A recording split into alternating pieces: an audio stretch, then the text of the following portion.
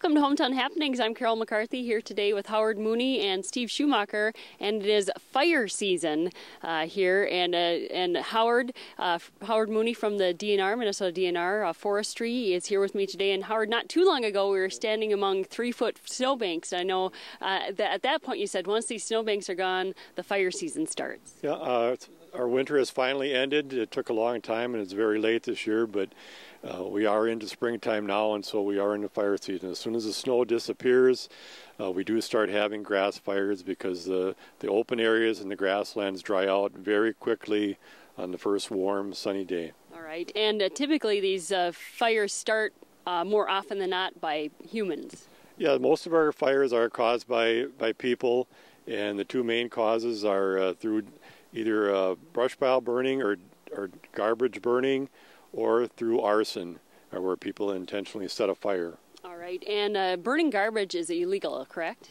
Yes, burning garbage is illegal. It causes a lot of problems from the fire standpoint. We had a lot of serious fires last year, and we do every year from people burning garbage. We had one just the past week, or just a couple days ago.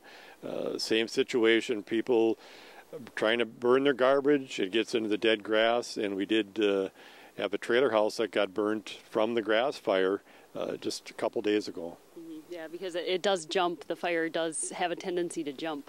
Yes, it does. And again, if you have dead grass next to buildings or next to any property, that stuff is going to catch on fire too. And again, grass fires are very flammable.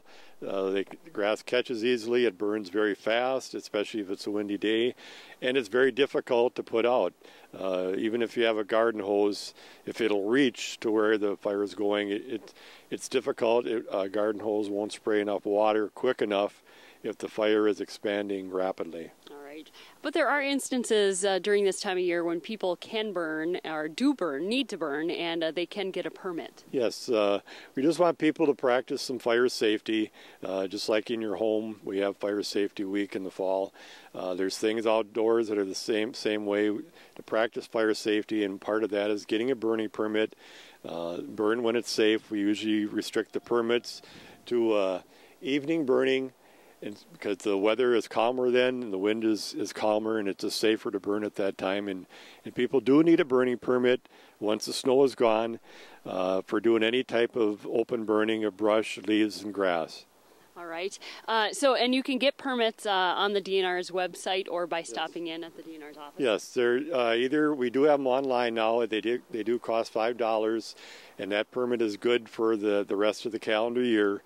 And that's for burning. If you need to burn multiple times, it's a good way to do it. If you a brush pile or leaf pile or small areas of grass. And also through our township fire wardens or through our DNR office. All right, but there is also a restricted burning period too. Okay, and we do have some further restrictions. During the month of May here now, we will have restrictions on in Becker and Otter Tail counties and surrounding counties where we will restrict the normal pile burning until we get green up, meaning the trees leaf out and the grass turns green. All right. I'm here with Howard Mooney from the Minnesota DNR, and we're going to take a break, and when we come back we'll talk also about restorative burning with Steve Schumacher from the U.S. Fish and Wildlife Service. Thanks, Howard. Thank you, Carol. Thanks for having us today. Okay. We'll be back with more Hometown Happenings after this. Welcome back to Hometown Happenings. Carol McCarthy here with Steve Schumacher from the U.S. Fish and Wildlife Service. Of course, we're talking about it is a burn season, wildfire season, but fire is used to restore habitat here with the U.S. Fish and Wildlife Service. And Steve, you're going to kind of describe how you go about doing that. Yeah, thank you, Carol, for coming out here today. What we're going to do here is a little demonstration about how we keep the fire where we want to keep it. And for this particular instance, we're going to say that this trail here is our fire break, and off that direction is where we're going to try to pretend as our prescribed burn, and we want to keep on that side of the trail. We'll put down, so we have a little fire break, and then we'll have our ASV Scout, a proud product of Minnesota actually, made in Grand Rapids. And we use these for laying down what we call a wet line. We've got a spray bar on the front of this piece of equipment, and it's putting down water as it comes forward. The tracks help push the water down into the grass, and Then following behind this, if this was a real prescribed burn, we'd have somebody with a drip torch lighting this. And the reason we start like this, if you can notice today, that side over there is into the wind. So when the fire backs into the wind, its flame lengths are lower than when you're having it just running with the wind. So that's what we do to get started. And then once we had a nice 100 feet of black established, then we would light the rest of the prescribed burn. This piece of equipment holds about 200 gallons of water for us.